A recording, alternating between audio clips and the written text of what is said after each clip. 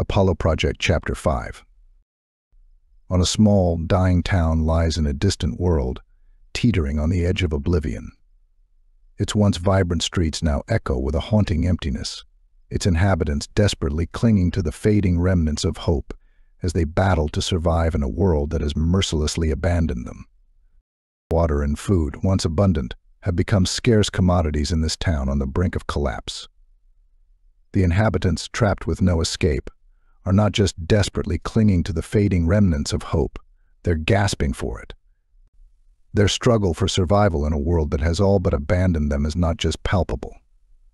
It's suffocating, their despair hanging heavy in the air, casting a shadow over their weary souls.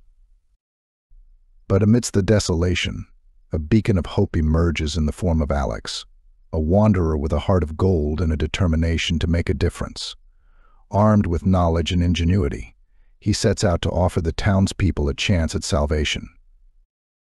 Guiding them to an old junkyard littered with the remnants of forgotten spacecraft, Alex unveils a bold plan to transform their fortunes. With resourcefulness and perseverance, he teaches them the art of cultivation, showing them how to coax life from the barren soil and extract precious water from the parched earth. As the town, once desolate, begins to bloom with newfound abundance, a wave of gratitude swells in the hearts of its inhabitants. Once weighed down by despair, their spirits are now lifted by the promise of a brighter future. The celebrations are not just filled with joy and hope. They're bursting with it, but amidst the revelry, whispers of distant lands and forgotten kin stir in the people's minds, igniting a longing for reunion and belonging. Moved by their plight, the townspeople turn to Alex with a heartfelt plea, asking him to accompany them on their journey to find their lost brethren. But to their surprise, Alex declines, his gaze fixed on the horizon as he speaks of a place he calls home. He explains that his journey is not yet over, that he still has more to do, more places to see, and more hearts to touch. His selflessness in this moment is not just admirable, it's awe-inspiring. For Alex, the search for belonging is not confined to a single town or planet. It is a quest that transcends boundaries and spans galaxies, driven by an unyielding yearning to find a place where his heart can truly rest. And though he may walk alone, his legacy lives on in the hearts of those he has touched, a testament to the power of compassion and the enduring spirit of hope. Alex could never remember from one venture to another. His will was being touched. Alex drank a cold beer mug while walking back to his space, which has now become a black fighter. Alex boarded the ship, and it recognized him as Lieutenant Commander. Alex laughed and said, "So I've been promoted, whatever." The ship lifted from the ground and asked, "Where to, Lieutenant Commander?" Alex said, "Home." A voice said, "Welcome, Lieutenant Commander Surboss. Go forward to your destiny." The darkness took Alex into the black space of time. Aboard the Apollo 1, there was a big celebration, and thousands of military personnel were in attendance. The celebration was about Lieutenant Surboss's promotion to Lieutenant Commander and the first military officer to die in the line of duty. As Sandra, Alex's mother, reflects on the loss of her son in the call of duty, her heart aches with a mixture of pride and sorrow. With a trembling voice and tear-streaked eyes, she shares her thoughts on the sacrifice he made for others and the indelible mark he left on the world. "My dear Alex," Sandra begins, her voice wavering with emotion. "He was always such a brave soul from the very beginning. Even as a child, he possessed a sense of duty and honor that set him apart." Memories flood Sandra's mind with each word, painting a vivid portrait of her son's unwavering courage and selflessness. She recalls the day he decided to follow in his father's footsteps and join the ranks of those who served, driven by a sense of purpose that burned brightly within him. As a mother, it was hard to watch him go off into the unknown, to face dangers I could scarcely imagine. Sandra continues, her voice trembling with emotion. But I knew that he was doing what he believed was right, what he was destined to do. As Sandra speaks, her words carry the weight of a mother's love and pride, mingled with the pain of loss that lingers in her heart. She recounts the moments of joy and laughter they shared, as well as the moments of fear and uncertainty that gripped her soul during his time away. And then came the news, Sandra whispers, her voice barely above a whisper. The news that shattered my world and left me feeling lost and alone.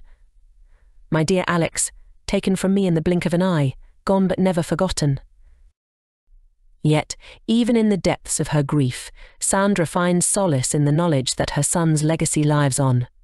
She speaks of the lives he touched, the hearts he inspired, and the difference he made in the lives of others. He may be gone from this world, but his spirit lives on in the hearts of those he touched, Sandra concludes, her voice filled with quiet resolve. And though the pain of his loss may never fully fade, I take comfort in knowing that he gave his life in service to others, a true hero till the end. As Fleet Admiral Bishop Surboss, Alex's father, grapples with losing his son in the call of duty, his words carry the weight of a leader burdened by grief yet strengthened by resolve. Standing tall before his comrades and colleagues, he speaks of Alex with pride, sorrow, and unwavering determination. My fellow officers, friends, and comrades, Bishop begins, his voice steady despite the pain etched in his eyes. Today, we gather to honor the memory of my son, Lieutenant Alex Surboss, a brave soul who gave his life in service to our cause. With each word, Bishop recalls the moment he watched his son follow in his footsteps, a sense of pride swelling in his chest as Alex embarked on his journey to uphold the values of duty and honor. Alex was a son, a brother, and a friend to many. Bishop continues, his voice tinged with emotion. But above all, he was a dedicated officer, a true exemplar of the values we hold dear. As memories of Alex flood his mind, Bishop speaks of the joy and laughter they shared, as well as the challenges they faced together.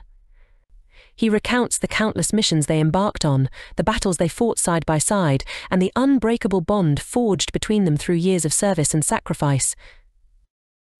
And now, as we mourn his passing, we must also remember the legacy he leaves behind, Bishop declares, his voice rising with conviction. For Alex may be gone from this world, but his spirit lives on in each of us, a guiding light in the darkness of uncertainty and doubt. With a solemn nod to his comrades, Bishop concludes his speech, his words echoing in the hearts of those who stand before him. And though the pain of loss may linger, he knows that Alex's sacrifice will never be forgotten, a testament to the courage and dedication of those who serve. As Regina Lance, Alex's girlfriend and future wife, stands before her colleagues and loved ones, her heart heavy with grief, she finds the strength to speak of the profound loss she has endured. My dear friends, Regina begins, her voice trembling with emotion. Today, we gather to honor the memory of the love of my life, Lieutenant Alex Surboss, who gave his all in service to our cause. Regina's memories of Alex flood her mind with each word, a kaleidoscope of shared moments, dreams cherished, and love that knew no bounds. She speaks of their laughter-filled nights, their whispered promises, and the unbreakable bond that held them together through war trials. Alex was more than just a partner to me, Regina continues, her voice choked with tears. He was my confidant, my rock, my everything. And now, with his passing, a part of me feels lost forever. As Regina struggles to compose herself, she speaks of the dreams they had shared, the future they had envisioned, and the plans they had made for a life together. But even in the face of unimaginable loss, she finds solace in the memories they created and the love that will endure beyond the confines of time and space. And though Alex may no longer be by my side, his spirit lives on in the depths of my heart, Regina declares, her voice steady with resolve. And I vow to honor his memory by carrying forth his legacy, by living each day with the same courage and determination that defined his character. With a final nod to her comrades and loved ones, Regina concludes her speech, her words a testament to the depth of her love and the enduring strength of the human spirit. And though the pain of loss may never fully fade, she knows Alex's love will guide her through the darkest days, lighting her path with the promise of a future filled with hope and resilience. Fleet Admiral Tillis honored the family with a Golden Wings of Service Award, a flag of service, and a Lieutenant Surboss insignia rank to Lieutenant Commander. Everyone cheered and cried. Lieutenant Commander is the 4th commissioned officer's rank in the Earth Navy and is equivalent to the rank of Major in the other armed services. Lieutenant Commanders typically serve as mid-ranking officers in Navy vessels' executive and command divisions. Lieutenant Commander is the 19th rank in the Earth Navy, above Lieutenant and directly below Commander. Thank you for your service, Lieutenant Commander. Salute. Alex finds himself docked on a large ship. He goes inside, and people salute him. He smiles and salutes back. He walks down a long corridor, and the room is filled with soldiers cheering louder and louder. Someone is cheering and talking on the stage. They discuss their world's freedom and keeping their empire safe from the other world united against them.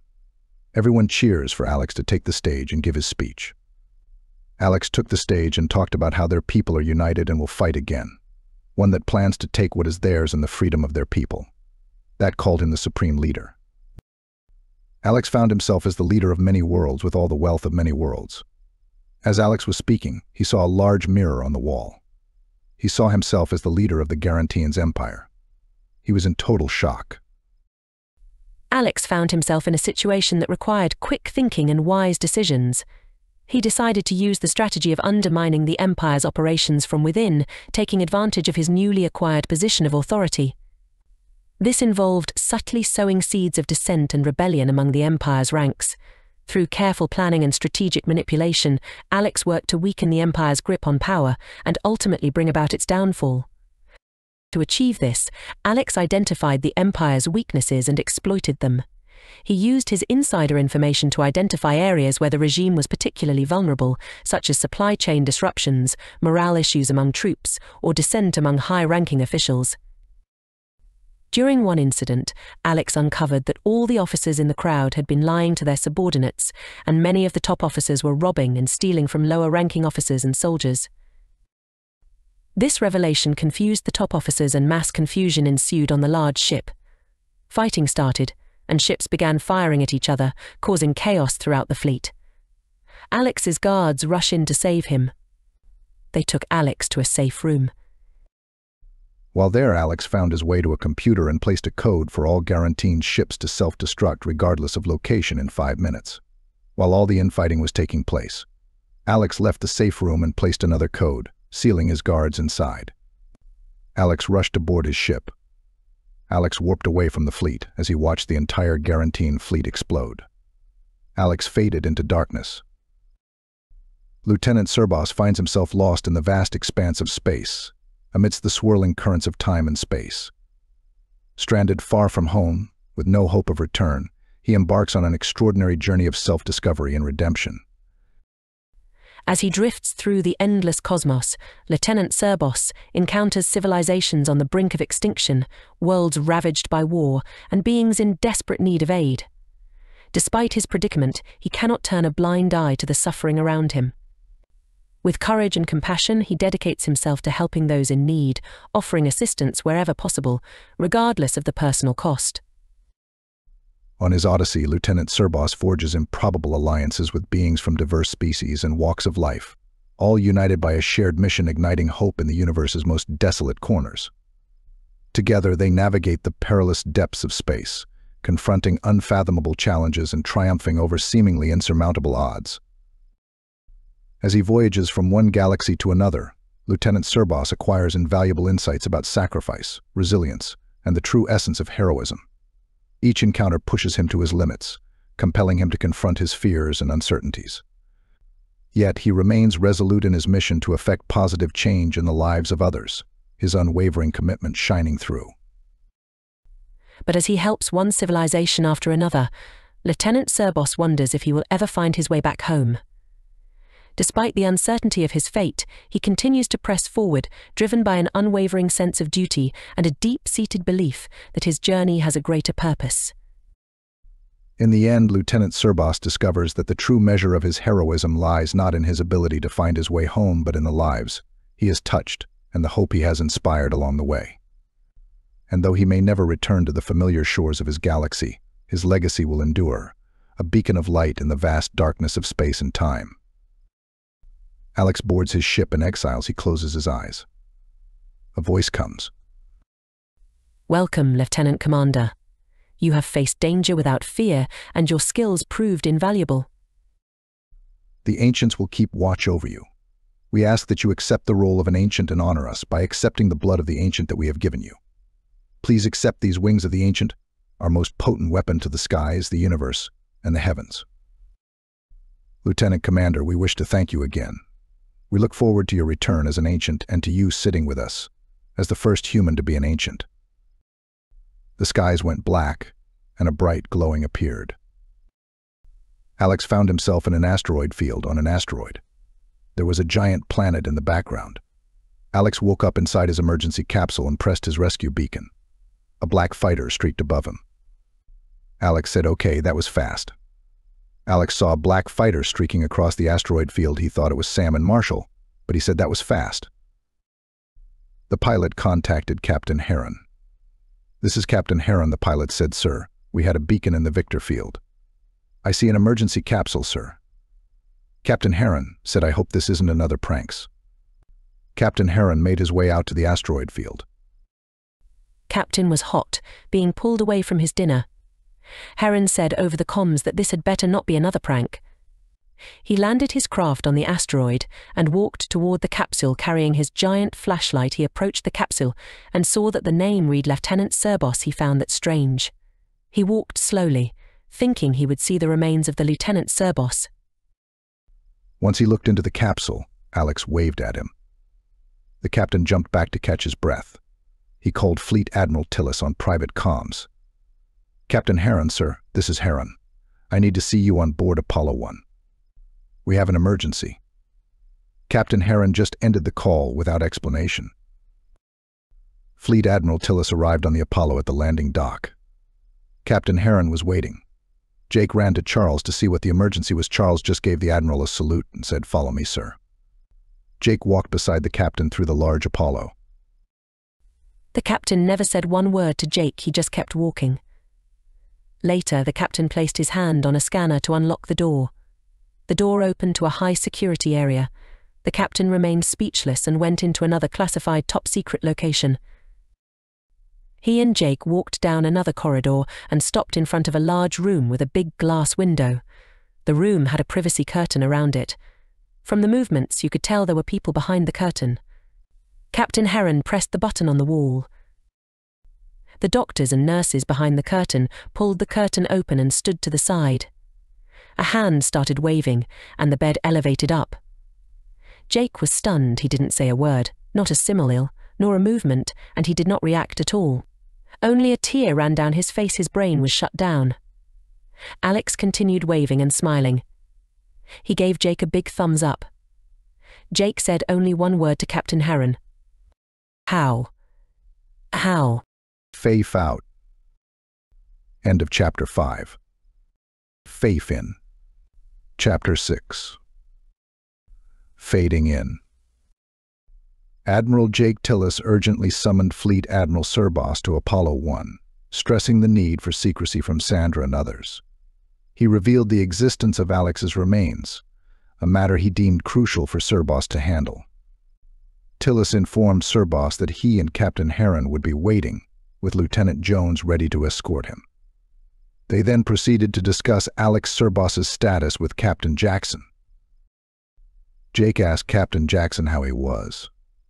"Jackson is in great shape and has a great attitude. We ran every test on him from toe to hair, blood work, breathing, blood pressure, and every test you can think of. This might shock you, but even a pregnancy test." Jake said, "Jackson, you know he has been missing 2 months. How can he lie in a capsule alive for 2 months? Jackson, being a humorist, said he held his breath. "But seriously, Admiral, there is no way I can answer that." Jackson said, "I am sure Admiral Surboss is going to ask the same question. We can continue to run tests on him." Dr. Jackson asked, "Has anyone told him he has been missing for 2 months and was presumed dead?" Charles said, "No. I asked for no one to bring that matter up." Big Boss, having received a call from Jake, informed Sandra of the urgent meeting on Apollo 1. They shared a brief moment together before Big Boss departed to meet with Jake and Charles, leaving Sandra to process the news. Back on the Apollo, Jake asked Dr. Jackson. Jackson said no and walked off, but as he was about to walk through the door, he stopped. He looked back at Jake and Charles and said, "Oh yeah, we did find one thing, however."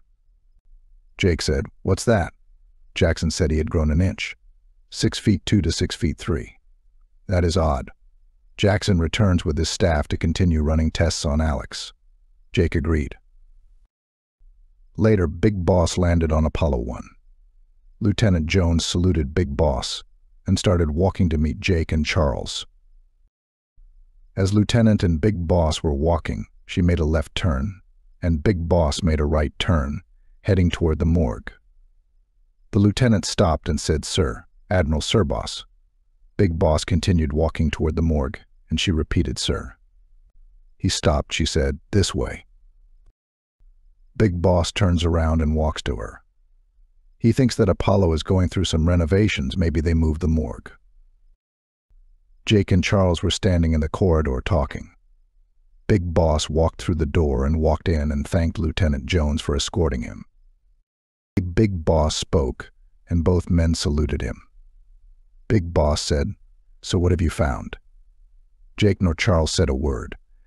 They walked down the hall back to the room with the huge glass window, and they looked in the room again.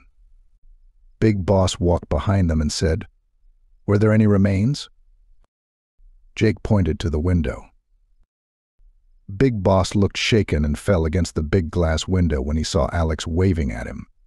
Big Boss fell to his knees and said, "What is this?" Alex saw Big Boss fall. Alex pulled all the wires off his chest and arms and ran to the window, looking down at Big Boss. Alex yelled, "Dad, Dad." "Are you okay?" Jake and Charles pulled Big Boss up. Big Boss leaned against the window at Alex. Big Boss was in shock and crying. Alex said, "I am okay, Dad." Big Boss gave Alex a thumbs up, and Alex repeated the thumbs up back. Big Boss asked how, and Charles and Jake said they had no idea. Big Boss shook his head. Alex asked where Mom, Sharon, and Regina were. Big Boss said, "I love you." Alex said, "I love you too." Big Boss asked when I could see him. Jake said, "In the morning. The doctors and nurses run every possible exam on him." The nurses came up and put Alex back to bed. Alex waved at his dad. Big Boss waved back. Jake said, "Let's go get a cup of coffee." After making it to the dining room, the three men sat. Jake said, "Bishop, I know this is a shock. It's been a shock to all of us. We have no answers." Charles ordered coffee for everyone. Jake said to give yourself a moment. "We are all still in shock." Jake said, "How do you want to handle this?" After Big Boss calmed himself, he said, "Let us give this a few days to sort out." Jake said to call Sandra, and I will call Laura. We will tell them we were staying over on the Apollo tonight. We can talk to Alex first thing in the morning. Big Boss said, "Yeah, let's do that. I'll meet you back here around 7 a.m. "In your office," Jake said, "Sure." The three officers had their coffee and called it a night. Big Boss tosses and turns all night and sleeps very little. He got up at 5:30 a.m. Bishop called Sandra. He asked her how she was feeling. She said she had a dream about Alex and couldn't sleep. She stated how much she missed him. Bishop said he did as well. He asked how Sharon. Sandra said she was okay. She is trying to smile more, but she still misses her brother. Sandra also said Regina is still broken. She looks strong, but I can feel her sadness. Bishop said, "I love you and will see you later when I get home this evening." They both kissed over the comms. Bishop later met with Jake in his office. Jake said, "Good morning, Bishop, come right in." Jake asked his assistant if he could bring them coffee. Both sit at the table with their coffee. "Bishop, do you have any idea how we approach this?" "Well, let's hug him and rejoice with him. Let him talk. We must ask him questions from there." Bishop, Charlie, and Jake arrived in Alex's room. Alex greeted the three men with a salute and hugged Bishop and Jake for at least 2 minutes before they released their grip on each other. The four of them sat at the table in Alex's room and exchanged good morning greetings. Captain Herron spoke first and asked Alex how he was feeling after the recent scare. Alex replied that he was feeling great, except for a slight headache which the nurse said might have been caused by the impact of the escape pod. Apart from that, he was doing fine. Alex asked if everyone was worried about him. "Can you please tell them that he is fine and will be back soon?" Alex asked about his mom and Regina, and he said he would call them later. Charles asks if he recalls the incident. When Alex inquired about what had hit him, he wondered if he was under attack. He could only remember a beam he had ejected upon seeing a bright flash. causing him to black out. Charles asked how long you were out. Alex said, I have no idea until you show up.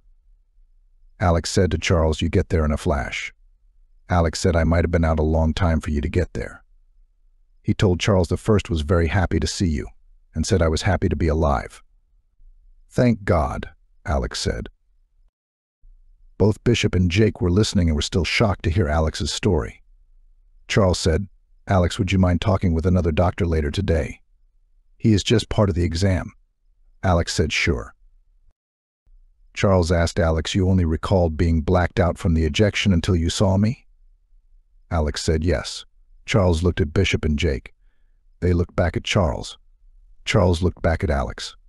He said, Alex, I got you to look at the videos from Lieutenant Commander Gills and Smith. Alex said, Lieutenant Commander? Those two shouldn't be cadets, and started laughing out loud.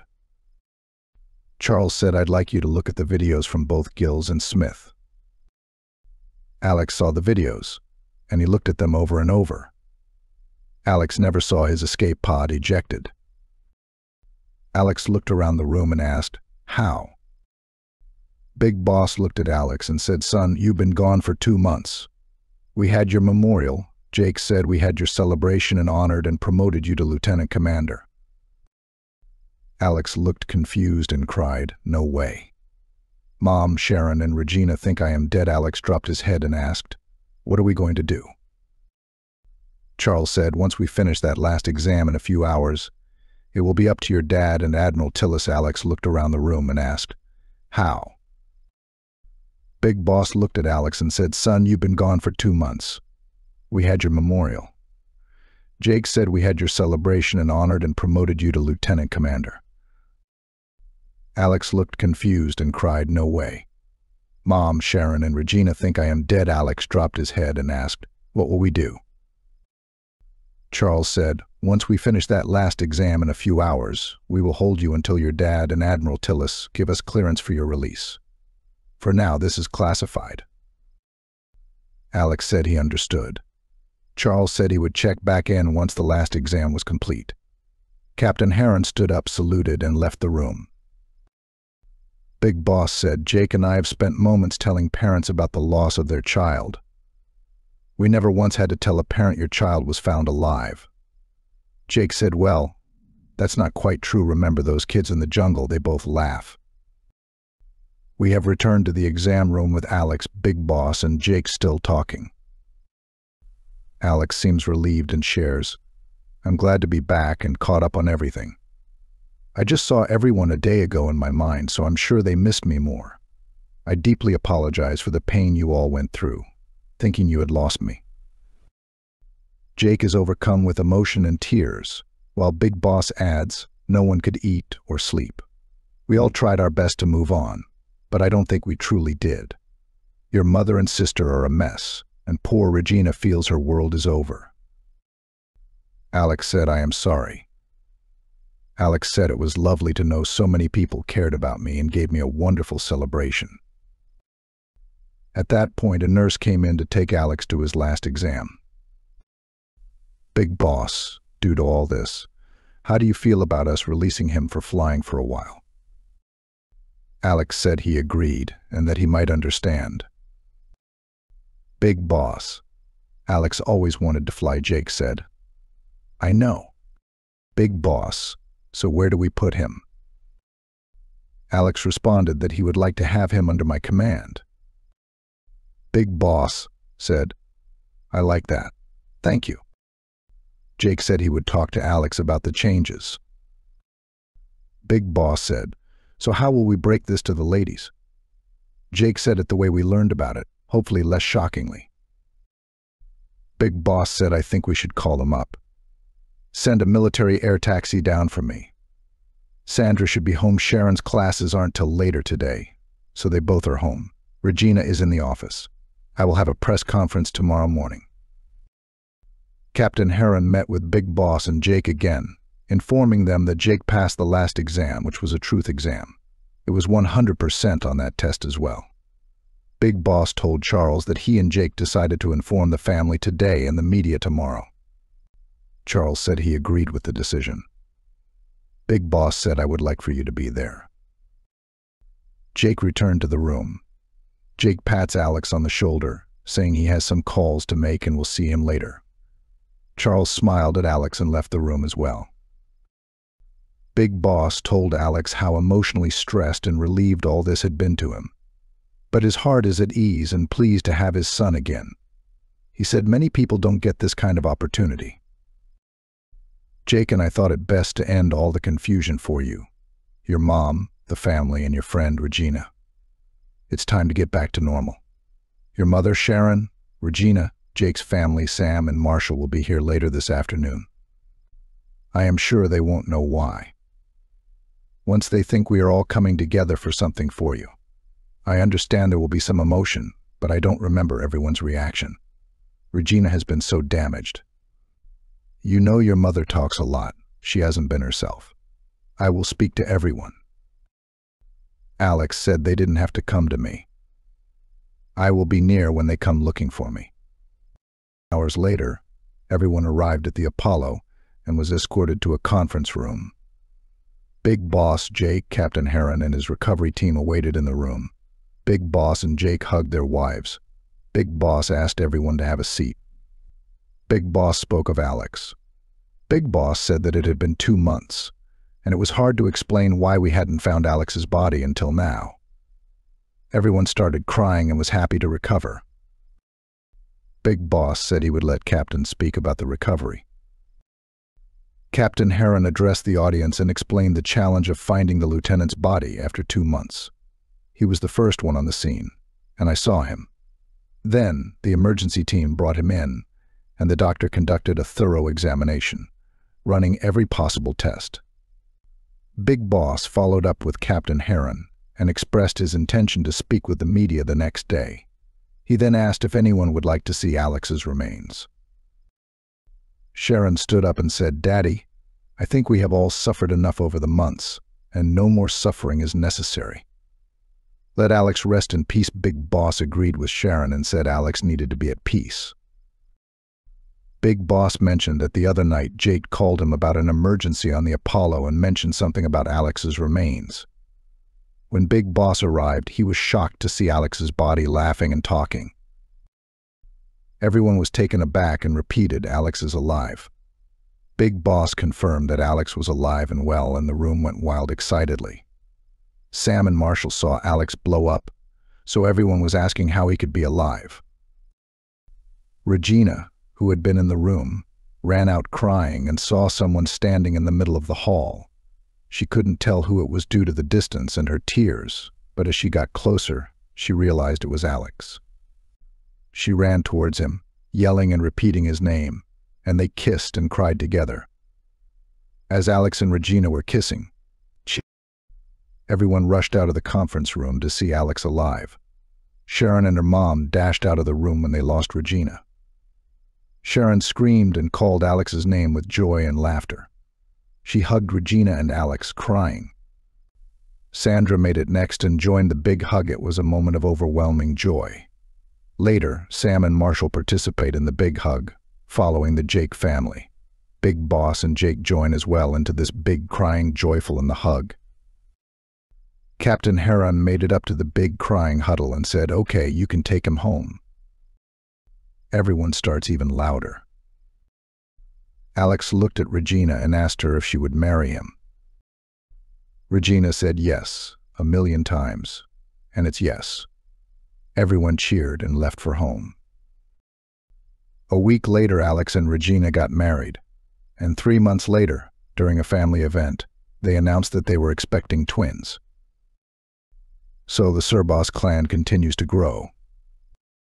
This ends Chapter 6. Fade out. Chapter 7. Fade in. Alex has recently taken on a new role on the spacecraft Apollo 1. He will report directly to Admiral Jake Tillis and oversee the bridge communication. On a personal note, I am thrilled to announce that Alex and Regina are married and are expecting twins. However, Alex has been experiencing some intriguing changes in his body that we do not yet fully understand. These changes are significant and transformative, adding a layer of mystery to his life. During his time on the spacecraft, Alex stumbles upon a peculiar pair of fly wings, a discovery that piques his curiosity. These wings, which he now keeps as a talisman, seem to hold a deeper significance. It's worth noting that Alex is not alone on his journey and has a trusty android companion named Dexter. Keep an eye on him, as his role in the story will unfold later. Meanwhile, the research center is on the brink of achieving several significant milestones. All 10 of the Apollo battle station craft have reported to Kepler, with 5 of them having been refitted for battle stations. Kepler is home to a population of over 500 billion. Additionally, Earth is building another 10 Apollo spacecraft to head to the TRAPPIST solar system. The TRAPPIST project, a crucial step in our space exploration, will be much faster now that everyone has learned about the Kepler system. To keep himself occupied, Alex has recently acquired a small shop, a personal project he shares with his family. To assist him in this endeavor, he has invested in a state-of-the-art space android named Dexter as a companion. This android, a testament to Alex's passion for all things space-related, is a valuable addition to his shop. Alex's love for space extends beyond his work on the Apollo station. Alex met Regina at the research building on his day off, and they had planned lunch together. When Alex arrived at Regina's office, they greeted each other with a hug and kisses. Alex asked how she and the twins were, and Regina said they were doing great. She then invited Alex to join her in the lab, and he happily accepted. Once in the lab, Alex spoke to everyone, and they returned the greeting. Alex asked Regina how that cloaking suit was coming along. She said, "I think we are close." Alex asked if he could see it. She said, "Sure, but I think you are too big for the suit." Alex and Regina walked over to the table. Alex looked at the table and said, "May I?" Regina said, "Yes, there is a restroom just around the corner." Alex took that suit and walked to the restroom. Alex put on the suit. Amazingly, Alex was entirely invisible. He walked from the restroom back to Regina and hugged her. She screamed out loud. Said Regina she couldn't see him. Regina screams, "It works, the suit works." Everyone ran over to Regina's station. They all asked, "Where's Alex?" Alex removed the top portion and appeared with half in suit. Everyone was celebrating the outstanding achievement Regina had done. One of Regina's male researchers asked to try on the suit. Alex returned to the bathroom, removed the suit, and gave it to the other researchers. He tried that suit on, but nothing happened. Alex tried again and became invisible again. Everyone in Regina couldn't understand and were confused, but were happy to see it worked. The other researchers were still in shock and amazement. Alex asked Regina, "Can we go to lunch now?" Regina and Alex arrived at the restaurant where they had a reservation and were seated at their table. Regina said, "I am just amazed about the suit, but everyone is wondering why it only worked on you." Alex said, "Well, I am a remarkable man to a special lady," and kissed Regina. Alex said, "But I have no clue. It is strange, I admit." Regina said, "Have you noticed you've become more extensive and taller? Your clothes look a little tight." Alex said, "I have noticed about his clothes. You have been cooking so well." Alex said to Regina. They laugh. Alex asked Regina if that suit was the same suit she had at home. Regina said, "Yes, it is." Alex said his meal was good and asked Regina what dinner was for that night. Regina said, "We still need to finish eating lunch, and you asked about dinner." Regina said, "You should cook tonight." Alex said, "Well, if you are okay with eating burnt hot dogs." Regina said, "Well, it's a good thing they don't have hot dogs, so think of something else. And don't make me and the babies sick." They both laughed. Alex returned to work and told Regina he planned to join a gym that day. He also mentioned thinking about creating a small workout area in his shop. Regina thought it was a great idea, and they kissed before she went into the research building. Alex decided to check out a local gym to become a member. The trainer at the gym gave Alex a tour of the facility.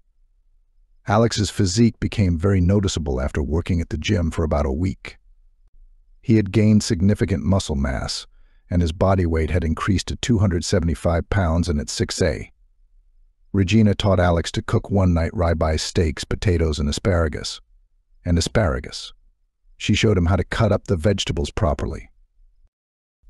Regina complimented Alex on his noticeable physique transformation, which made him look like a different person. They both laughed and then playfully touched each other's chests and stomachs. They laughed again and shared a kiss. Regina said, "Back to cooking." She started slicing the steak and showed Alex how to cut it. She gave him the knife and he was cutting, and the knife slipped, cutting his hand very badly. Alex had injured his hand and was bleeding heavily. Regina panicked and suggested they should go to the emergency room. Alex held his hand tightly, and Regina ran to the bathroom to get a towel. She returned to the kitchen and gave the towel to Alex, who wrapped it around his hand and sat on the couch. Regina urged Alex to go to the hospital, but he refused. When Regina asked him what was wrong, Alex remained silent and kept the towel around his hand. Regina then removed the towel and was surprised to see that Alex's hand had healed without marks or scars. Regina looked in total shock. She asked Alex if he saw this, and Alex said yes. Regina said why. Alex said, "I do not know." Alex and Regina finished their meal and went to bed. They talked more about the incident and left for work. Alex headed to the Apollo and Regina returned to a research center. Later that day, Regina called Big Boss and asked to see him. He said he was free all day and could come any time. Regina showed up at the Big Boss office 10 minutes later. When she knocked on Big Boss's office, he opened the door. Regina's face looked concerned. Big Boss said, "Are you okay?" Regina said, "I don't know." They both sat at the table. Regina started talking. Regina said, "I am concerned about Alex." Big Boss said, "Please tell me." Regina asked Big Boss if he had seen Alex in the past 2 weeks. He said, "We talk every day, but I haven't seen him." Regina said Alex weighed 275 pounds. Big Boss said he knew about it. She said Jake told him, and he said Alex told him he joined the gym. Regina told Big Boss that the cloaking suit worked. The Admiral was excited about that. Regina said, "But it only works for Alex." Big Boss said, "What? Are you serious?" She said, "Yes, everyone in the lab tried the suit on." Big Boss sat back in this chair. Regina said another thing last night. Alex cut his hand really bad and blood was all over the counter and floor. She ran to the bathroom and got a large towel. She said, "I gave him the towel and told him we needed to go to the emergency room." But Alex just sat there on the couch. He looked a little shocked, not saying a word. Regina said, "I looked at his hand, which was fully healed with no marks." Regina followed up and said, "I took the bloody towel to the lab this morning. Alex's blood work tested 100% normal. He is so perfect, too perfect." Big Boss instructed Regina to hold on for a minute while he picked up the phone and called Jake. He put the call on speaker mode so Regina could hear the conversation. Big Boss asked Jake if he had seen Alex, to which Jake responded that Alex had gone to the lab and was planning to see Dr. Jackson. Big Boss said thank Jake before ending the call. He then assured Regina he would update her when Jake called him back. When Regina expressed her worries about the babies, Big Boss comforted her by saying that he had faith that everything would be all right. Later that night, Regina and Alex were lying in bed and talking. Regina mentioned to Alex that she had noticed some things but didn't see them as something wrong with him. Instead, she saw him as very special, just like she told him long ago. He said he knew and would always protect her and his family no matter what, and would never put them in danger. She said, "I know." He said, "I worry about you, our twins." Regina said, "We both do. I trust you with my life and our children. I will give all my life to you and them." They kissed and slept cuddled up. The following day, Alex asked Regina if he and Dexter could help her with the cloaking suit. She said, "Why not?" Alex said, "I would pick him up at my shop." They kissed, and Regina headed to the research center. Alex sat and thought about everything that had happened to him for the past 4 months. Now he started thinking outside the box. He went to his closet, opened one of the drawers, and pulled out his unique wings, which he called his lucky charm. He then left for his shop. Once at the shop, he spoke to Dexter the android. Dexter does great things working around Alex's shop and can fix many things. Dexter is an advanced level android. Alex asked Dexter if he would like to hang out with him and Regina for the day. Dexter said, sure. Alex thinks with an open mind, but it is strange. He places his lucky charm around Dexter's neck. Alex stepped back and said to Dexter, so how do you feel? Alex looked into Dexter's eyes. Dexter's eyes went from blue to white. Dexter said, hello, Lieutenant Commander Alex Surboss. Call sign Blackhawk. Alex had a flashback and held his head. Alex looked into Dexter's white eyes and said, I have heard that before. Dexter said, I am your AI. Alex said, you are an android. Dexter said, I am AI Dexter. So Alex said, if you're an AI, drive me to the research center where Regina works. Alex and Dexter left. Alex sat in the passenger seat, and Dexter drove to the Apollo Research Center. Alex told Dexter, you drove pretty good. Dexter said, thanks. Dexter and Alex made it to Regina's office. Alex and Dexter sat in her office. Regina said, okay, you two are here to work? Dexter and Alex stood up. Regina looked at Dexter and Alex and she said, I thought Dexter's eyes were blue. Alex said, are you sure about that? Dexter said, I am AI Dexter. Regina said, you are what? Alex said he was testing the jokes I had programs for him. Alex expressed Dexter's desire to become more human, but Alex knew he couldn't share this with anyone. Dexter, who was initially a simple android, now had AI abilities gained through Necklace. As a result, he was no longer just an android, but something more. Alex instructed Dexter to keep this information to himself and to focus on being helpful and productive. Regina asked what the two were talking about. Alex said, oh, just another joke. Regina, Alex, and Dexter left the office. Regina toured Alex and Dexter around the center. Dexter carefully observes his surroundings. He heard the sound of rifles being tested. Regina said, there is more, but let us take a look at the cloaking suit in my lab. She said, being pregnant, I can't do it like I used to, and laughed. A few hours later, Alex told Regina, let's grab some lunch. She said, sure. She went into her office and made a call. Regina exited her office and said she was ready, and Big Boss was joining them. Alex said great and told Dexter to continue observing the place. As Alex and Regina reached the lobby, Big Boss parked outside with his driver, waiting on Regina and Alex. Big Boss asked Regina and Alex how they were doing. They said very well. Big Boss said, I wanted to take you two to lunch so Alex doesn't have to cook. They all started laughing. Big Boss said to Alex, you have really grown. Alex said, just working out, and Regina, fantastic cooking. Alex said he needed his strength to carry two babies. Big Boss said, speaking of babies, Sandra and Sharon want you two over for the weekend. And we mean the whole weekend starting Friday. Sandra said, that's an order. Everyone laughed, made it to the restaurant, and enjoyed meals and laughter. About 90 minutes later, Regina, Alex, and Big Boss returned from lunch. Upon their return, they noticed Chief of Science and Research, Chief Medical Doctor Loctava Mikhail, standing alone in front of the research center, clapping her hands, which seemed odd. The trio walked up to Chief Medical Doctor Loctava Mikhail. Big Boss asked her why she was standing outside alone, clapping. Mikhail responded by asking who said I was a long admiral. Suddenly, about 30 researchers uncloaked and appeared from nowhere, cheered in delight. Mikhail then said to Regina, you did it, Regina. You and your assistant pulled it off. Regina was surprised and asked, my assistant Mikhail, this was just one of the milestones we made today. Dexter finally appeared next to Regina. Mikhail said, there is your assistant now. Everyone applauded. Mikhail turned to Dexter and said, we didn't catch your last name, sir. Dexter smiled when he heard himself being addressed as sir.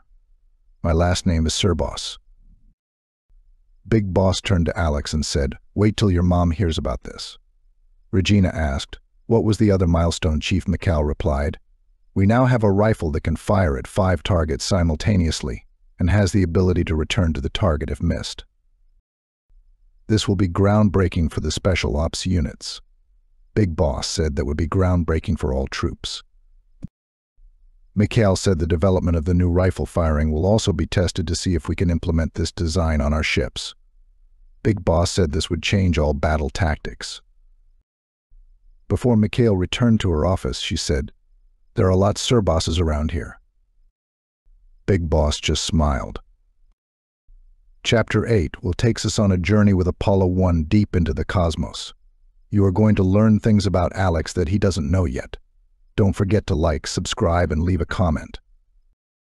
This ends of Book 2.